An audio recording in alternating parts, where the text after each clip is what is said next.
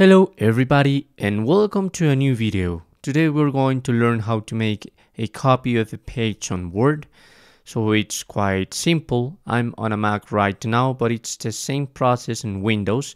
The only difference is that the key on Windows is going to be Control and the key on Mac is going to be Command. Okay, but it's quite the same. So you must select the page that you want to copy. I'm going to be in the middle of my page and I'm gonna press Command plus A. Automatically you're going to select all the page. Now I'm going to make Command plus C. That's the shortcut.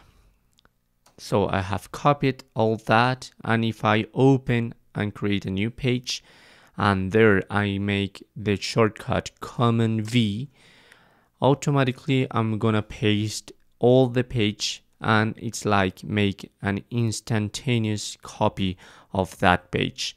So in that way you can create a copy of a page on Word.